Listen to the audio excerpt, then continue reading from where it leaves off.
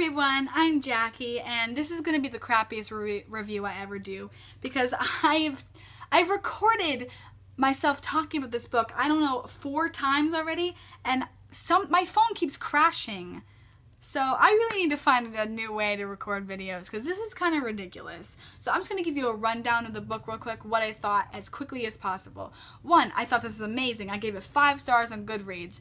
2, it was the best ending, best ending I've ever read to a series, because usually I hate endings to series, except for Clockwork Princess. That was amazing.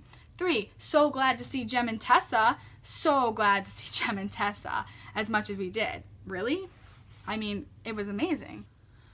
Emma and Julian and the rest of the Blackthorns, they were amazing, and I was kind of disappointed that we didn't get to see anything from Andrew Blackthorn, and Julian had to kill him in the end, and that was really sad. If you don't already know, there's going to be spoilers in this, and you have to have read all of these books and the Infernal Devices as well, just so you know. Anyways, wow, the ending with Simon, that was really upsetting. I was crying every time they talked about Simon when saying that he didn't remember anyone. I totally crying the whole time. And then when he called his band the Mortal Instruments because they could never decide on a name.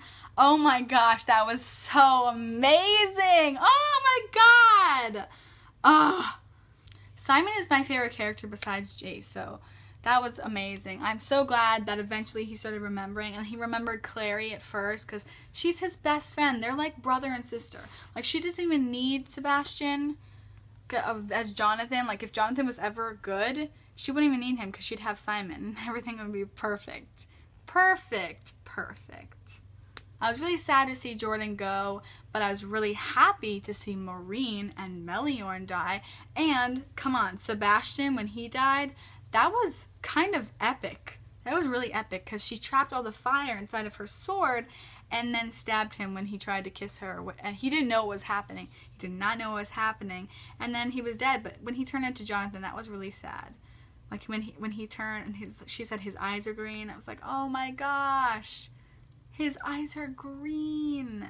He's not Sebastian anymore. This is crazy. And that part was kind of sad in a way because we know that Jonathan could have been such a cool person. Like, he could have had such a great personality, but we'll never know because he's dead. He's dead. Now, this book actually had some typos. Did anyone notice that there were typos? Here's the first typo. There are all sorts of ways of being better. Shouldn't that say there are? The next typo is the tentacle loosed its grasp.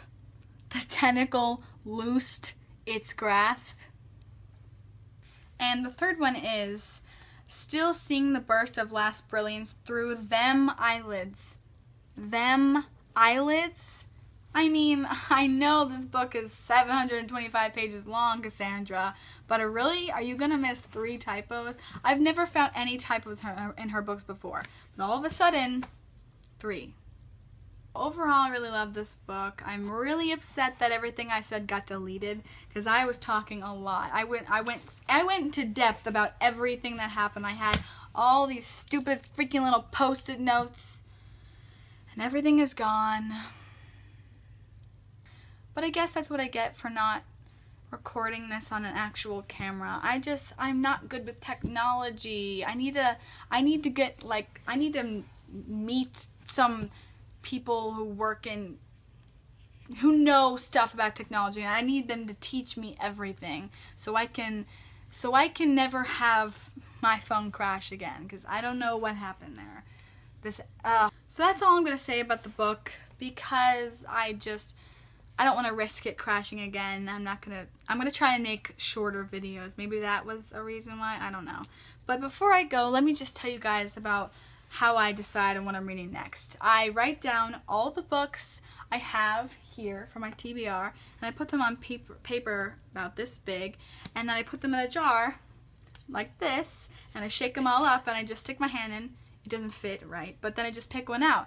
But during the summer, I have certain books that I want to read already, so I already picked one, and I picked The Program by Suzanne Young. So this is it. So I will be reading this next. Hopefully I'll read it fast, and hopefully I can make a video about it, and that video won't crash. We'll see. Thank you guys for watching. I'm sorry this video was really shitty. I don't know what happened. Anyways, again, thanks for watching. Links and stuff will be down there. Oh, and by the way, I got this idea from Katrina at Little Book Owl, so I'll put her video down there too.